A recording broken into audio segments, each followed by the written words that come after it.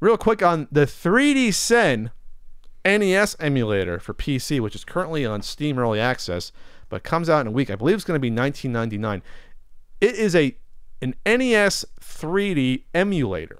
And we spoke about one in the past that was actually 3D NES, where it did, you know, you load up a ROM and it was 3D. This seems like this is a whole nother advanced level of having a 3D emulator. A whole nother ball of wax. Yes. Because not that the 3D NES emulator was bad, it was fine. It still made things 3D, a little bit of shadow effects. This though really ups the ante a bit, and the developer's been doing it, has been working on this for 5 years, it turns out. And there's already videos on YouTube where you look at this, and this is more work put into individual games, it looks like, in terms of figuring out the 3D profile for each game to really make it look like this isn't slapped together. And that's the one bad part about this, though, is that this isn't going to be you buy the emulator, you can load up any ROM you want, and you're good to go. No, you have to wait for these profiles to be created to have these probably work and look like anything worth a damn. But if you look at some of the videos, though, Ian, even something like Wild Gunman, where like the hat on the guy is 3D, the bandito that comes out, and then like the cacti are on a totally different plane of play than the characters, and it truly is 3D. And I don't know what goes into this. I don't know how this was developed differently than the last 3D emulator, but this really looks like, at least to me, not trying to bloviate too much, like you're playing brand new games, some of these, when you're playing these. The Legend of Zelda one, to me, looked incredible when I looked at it. The way the trees popped up, the Octoroks were fully 3D. The water on the bridges sort of went over the bridges to give a little effect. So there's some little extra touches put into this. Like there's some stuff somehow that are in these games that aren't in the original NES game they have added to these 3D Sen versions of this. I don't know. What's your impression? I think it looks great. I think it looks... I don't love the look, but I think it's incredibly impressive. And some of the games did look better than others. I did think the Wild Gunman one looked very nice. It's just a 2D game, like on a plane, and then all of a sudden it looks, I don't know. Yeah, I think it's very cool. It'll be interesting to see how many games it ends up supporting. But like most things that do this sort of thing, like filters and whatnot, I mean, obviously this is far more than a filter. It does look like a new game. I always end up going back to the original. I always go back to the original.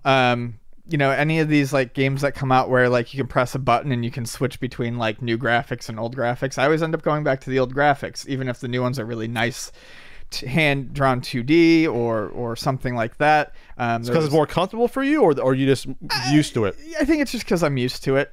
Okay. So I like this. I like the idea. It's very interesting, but I don't know that I would actually get enough use out of it to buy it. Yeah. That said, it's cool. It's obviously something that is, I mean, it looks like it takes a shitload of work.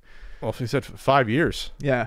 I mean, yeah, compare this. Yeah, it looks like a step up, but I know they're still updating the 3D NES emulator. That one came out. That was originally a browser one too, right? You could do. Yeah. This one looks like the curtains in Castlevania are swaying somehow. I don't know how you build stuff like that in, but like I said, it's adding things that are not in the NES game.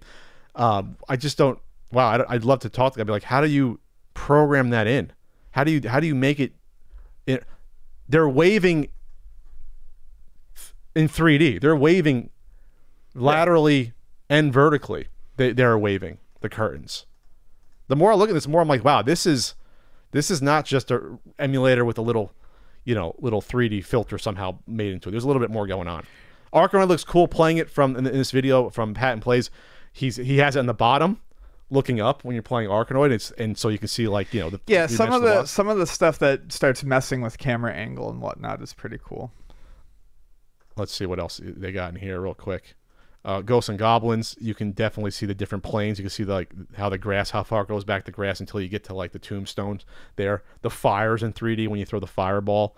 When you look at what is the third stage of Ghosts and Goblins, when you're jumping up all the like ice tower, the angle changes when it's up top. It's like you're looking at it in 3D. The angle of the platforms change as you travel. This isn't a cheap little effect. I can see why he's charging for this. He's working on this for 5 years here. Yeah. How is Pac-Man? Oh, Pac-Man in 3D looks like Pac-Mania. It's actually pretty cool. I mean, it's still Pac-Man as a pie face, but like it's 3D Pac-Man. What else can you say? It's a 3D Pac-Man. That to me, that's probably the best example to see how it looks in terms of how it's really working. And everything has shadows that are moving around in real time on the characters. Check it out. The coins are rotating in Super Mario Brothers. Yeah, the piranha plants are rotating when they come up. Nice. Yeah, it's cute. I think I would want to play through Legend of Zelda and just see how it is. If it really feels like a full game to me. A full different game when you go through it. Probably like 3D Dot Game Heroes then. Oh, sure. That's probably what the closest thing. Have that like 2.5D effect on there. All right, check it out. There, just not trying to sell it for the guy, but I was very impressed by this, and we didn't talk about it when it was first sort of announced.